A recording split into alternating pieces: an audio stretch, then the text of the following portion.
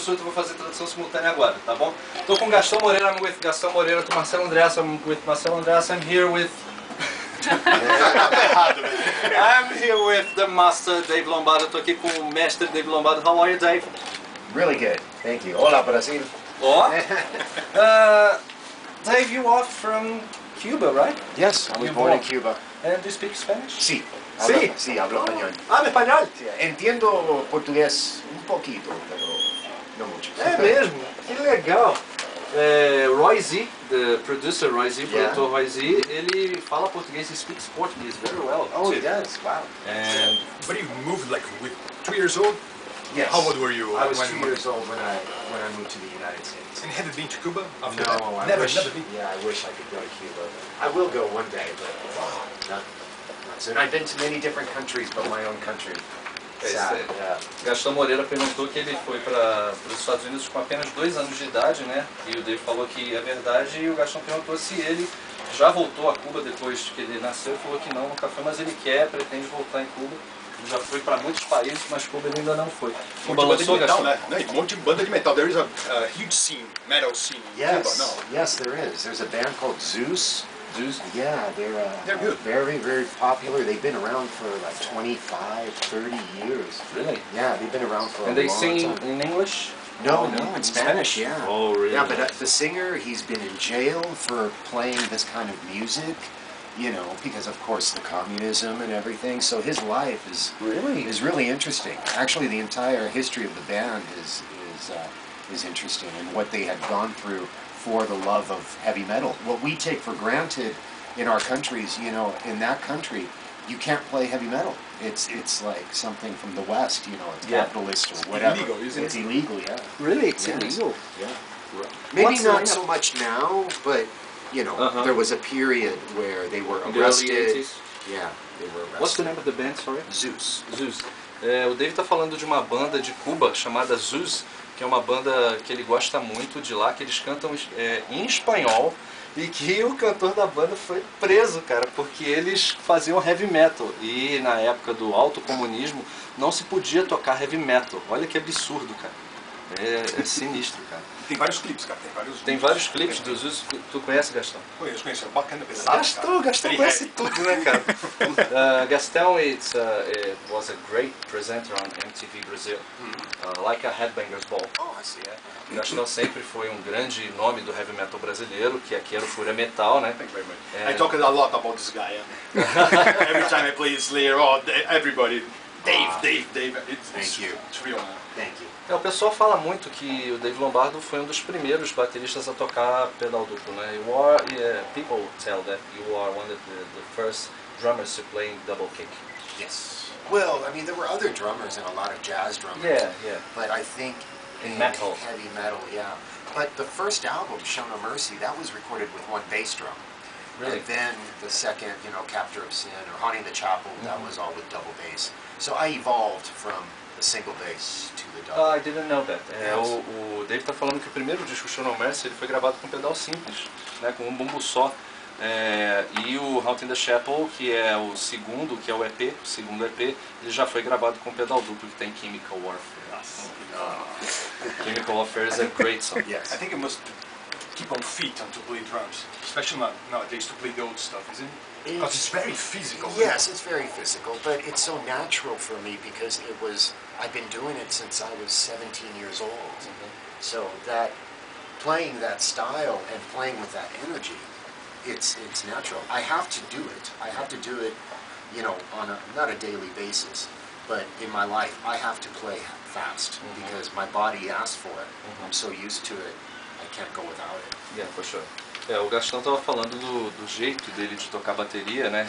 E o Dave respondeu que realmente a base dele é o thrash metal, é esse estilo mais vigoroso de tocar, e que ele é obrigado a manter esse estilo de bateria até hoje, né?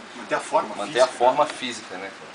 Dave, eu vou fazer uma pergunta para o Dave, que é uma pergunta a respeito de produção musical, né? Que hoje em dia as baterias são gravadas de uma maneira muito artificial. Antigamente a gente tocava bateria de verdade, era um ser humano tocando bateria. O que ele acha disso hoje em dia? Dave, nowadays the recording process of an album of heavy metal or thrash metal, The drums are recorded like plastic, I believe. They put sound replace, they put the compressor, the best snare they copy and paste, and in the past the drummer used to play the drums and record, and that's all. What do you think about this new process of recording?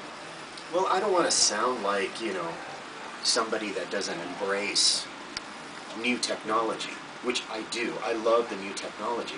But you can abuse this technology and use it to,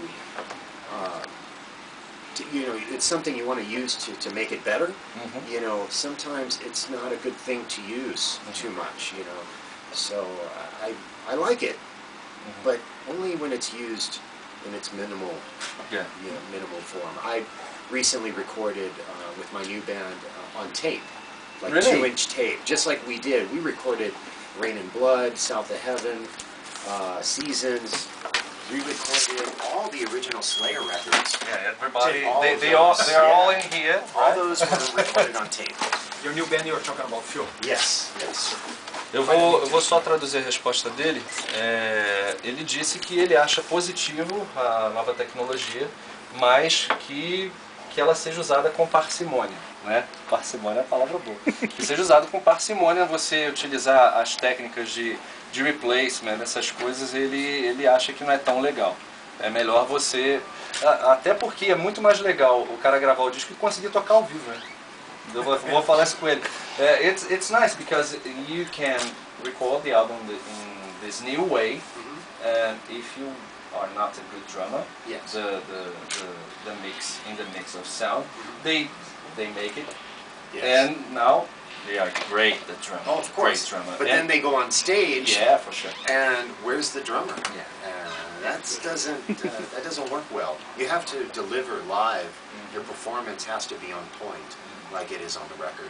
And I think that's what made, you know, I think these albums special, because when you listen back to them, they have a classic feel. For sure. And that is in part because it was recorded in this method. Yeah. And I think for bands that want to achieve that, they have to go back and understand how that process was. And it's different. It's not easy. It takes a lot of practice. For sure. O Dave falou que para você ser um baterista de excelência, você tem que ter a cancha, tem que ser guigueiro, tem que tocar ao vivo bastante, para depois que você tiver essa prática toda, você ir para o estúdio e conseguir fazer o que você faz ao vivo no estúdio. Né? Gastão, você tem alguma... Lógico, pelo amor de Deus. Those who doesn't like metal, who don't like metal, they think that playing metal is quite easy. It's not at all, isn't it? It's not at all. Maybe the drummers that they're seeing at that time, maybe it looks easy, you know, because the drummers aren't hitting the drums hard because they're using triggers. You know, that's another thing that they do. You know, but it is very physical, and I think that I think it should be respected like any other genre of music. Is it true that you never warm up before a gig? É verdade que você nunca se aqueceu antes de fazer show? It's a legend, huh? Yeah, well, my philosophy in regards to warming up, when you practice with the band, you're practicing like 1 week, like 10 days before the first show. So when the first show happens, you've just played 10 times. You played the set about 10 times. So I'm already warmed up. I'm ready to go on stage and perform what I just rehearsed. Yeah. If I start warming up before, I feel that you're going to get tired. I rather warm up on stage. Is what I like to do. I like to feel that pain, you know, on stage, not before. It's wood, man. Aqui é madeira, cara! Yeah. Yeah, for sure. A gente vai para um pequeno intervalo comercial e a gente já volta. We'll go to a little break. Okay. We go back after the break. British accent. A gente volta daqui a pouco com o Bem Que Se Kiss. Sair de você. Kiss FM.